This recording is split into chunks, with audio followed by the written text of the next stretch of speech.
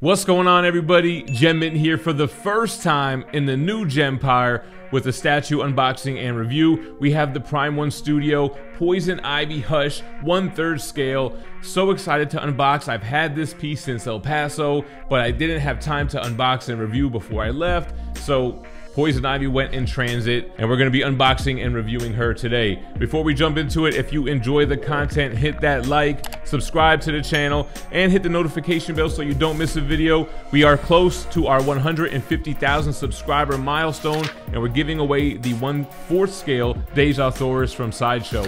All you gotta do is leave a comment on this video. I'm gonna pick a random one once we reach it to draw a worldwide winner. With that out the way, let's jump into the unboxing. All right, so we have some advertisements first, showing us the black and gray Batman Hush. Always loved this one. It was the first Batman Hush. On the back, showing an advertisement for the Arkham Poison Ivy, so that's pretty funny. Here we have the package contents, and of course on the back, the assembly instructions, which you will need for this because there are a lot of small pieces and you wanna know where they fit. So we'll use that, but let's take off the top layer first. You can already see a bunch of pieces, tissue paper. Removing that, we can see Poison Ivy and all her vegetation. So let's start taking a look at some of these pieces close up. All right, first of all, you have these Venus flytrap type of monsters. They look amazing. They're plant-like, but they look ravenous like animals. And I love that glossiness around the flower part, the mouth part. You can see all the details and vines going along the branch, the tongue sticking out. And there are two of these guys. So here is the other one. Really gives you kind of Resident Evil monster vibes or something, man. They did an amazing job on these like ferocious plants. You got the little horns and stuff around them. Then we have a bunch of these kind of viney type of leaves. They remind me of reptile tails, the way that their movement shows, and they have that spiky look to them. There's like 4 or 5 of these pieces. Really sharp. They really look menacing. Like these things will mess you up with these sharp horns on them. So you can see great paint there, from the greens to the yellows. Very realistic. Great job on these little tendrils. And we have 2 little pieces of bark that'll go on the base. Here we have some more kind of pieces of log, but look at the moss. The green moss on top of the brown bark. Very realistic, man. They really did a great job on the paint. Just like with these kind of branchy vines, which will wrap around Poison Ivy, they have green leaves on them. And some plant life. So this is a small piece of plant that will go on the proximity piece, just like this briefcase here. Now I haven't read Hush in years and I've never seen the movie, so don't remember the significance of the briefcase or the cat, which we'll get to.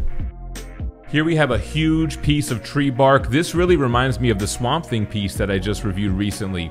Look at the shininess. It has a very swamp-like look to it. Huge piece, which will bring us on to Poison Ivy. I love how the head is attached. There is no neck seam. She looks great. I almost forgot. This is like one of the first 1/3 scale female characters I think I've ever had. The detail is amazing. The calligraphy of leaves going down her body, the texture of her jumpsuit, and the sculpted in movement of the fabric. The overall feminine look to her looks amazing. They killed the sculpt on this. All right, guys, so on to that second layer. Again, a bunch of pieces, a bunch of tissue paper. Let's remove that and we'll take a look at some of these bushes, right? These plant-like things will go on the base. It's actually where the Venus flytrap monsters will rest in. So we'll see that during the assembly. Onto my one piece that came in broken, that proximity piece, but it's a pretty clean break. We'll just super glue that thing together. But yeah, this is the DX version, and you can see it has like its own little padding on the bottom. The cat, Catwoman's cat, Isis, I believe, in some respects. Again, forget the significance based on the story. And a piece of concrete that will go into the base. Not really sure why this is here. Maybe just to show the plant life taking over the city life. And this beast, oh my gosh, this is like one of those Venus flytrap monsters, but it looks like a T-Rex. The way that its mouth opens, it's scary and alarming. Those red eyes, the glossiness, which will key into that bigger log piece. Here's the bottom of the base. It's 362 out of 500 for the exclusive. Not much going on the base, just some rubble, but we'll see more as we do this assembly. So concrete column, we'll stick that in there first. Then we'll move on to the base big piece of swamp log, and we'll start adding things to that. So this one took a little bit of pressure to get this piece of bark in there. And Getting the big T-Rex monster in there was a little tough as well. Some of these I really had to force in off camera. These little plant life vines or tendrils, if you will, went in pretty easily. They were color coded. And I think it has about 5 of them all together. Man, but look at the detail on that monster. All right, so you wrap those vines around Poison Ivy and then you key her in. The foot goes into the base. And this one I struggle with a little because there is a peg on her rear where we'll show that kind of, you know, keying in flush right here. So you want to just make sure she's in there, and then boom. All right, back to the base, more branches, more plants, more vegetation, if you will. And you'll see, like I mentioned, putting that one monster right into the plant here. So, wow, that looks great. We'll do the second one, which is the bigger one. Coming together nicely. And then we'll start with that proximity piece, which has been glued together, putting the little bush there, putting the little cat, and then we'll swing it around to the top, put the briefcase on top, and one of those branches acts kind of like a latch to key in the briefcase to that little vine. So that's what I'm doing here, which you can't really see.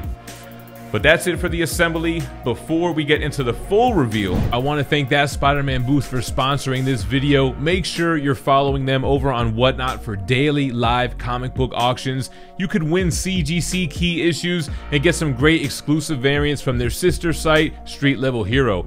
If you haven't, you can download Whatnot in the link in the description. It'll actually give you a $10 credit that you can use towards your first purchase. All right, guys, here we go. Poison Ivy Hush in all her glory. Man, this is a great looking piece. I haven't seen many reviews of this. I kind of stayed away from it because I knew I was going to get her eventually. I think the only time I've seen an unboxing was live. It was Junior Statue Collector.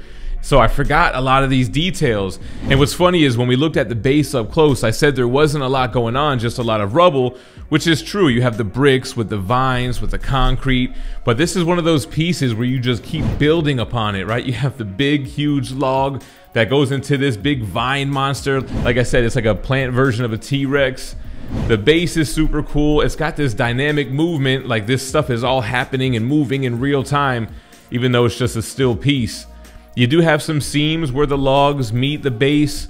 The seams are pretty forgivable, and I'm surprised everything fit as well as it did for how intricate it was all keyed and all the pieces were. Some pieces that were tough, but overall it fit pretty well. Moving up to Poison Ivy, again, I'm trying to think, have I had a 1/3 scale female statue before? I don't think so, man. Beautiful piece. The sculpt on the body, like they really captured her essence. Going up to that portrait, like I mentioned, no switch outs, no neck seams. I love that. You got the wild red hair moving everywhere, the softer face with that kind of lighter hue of green. Amazing paint on the lipstick, on the eyeliner, everything. It's like a makeup artist did the paint on this. The vines going across her skin, like I said, it's almost like calligraphy, the way that it's detailed as she's almost daintily leaning up against the limb of the big monster and petting its head. It's a lot going on with this piece, man. Amazing detail. Let's get some dimensions. So the height is going to be the back of the base here. So it's just shy of 30 inches tall. The total width, if you're going widest point to widest, I want to say about 23 inches. And the depth, without the proximity piece, man, about 19 inches. So again, the exclusive is the proximity piece on the back. You have a little Easter egg from the story, which, like I said, I haven't read Hush since before I started the channel, and I never got around to watching the movie. I should definitely check it out. This piece retailed $1,200 and has long been sold out. I was lucky enough to pick it up on the aftermarket, and I appreciate that, you know, everything came, even though there was some damage. It was probably when I was moving it to this house from the old house. So, man, so much detail in this piece, huge presence. Cannot wait to get her in display with the other 1/3 scale DC pieces. Let me know what you think about Poison Ivy Hush in the comments down below. Thank you for watching. Stay minty fresh. Peace.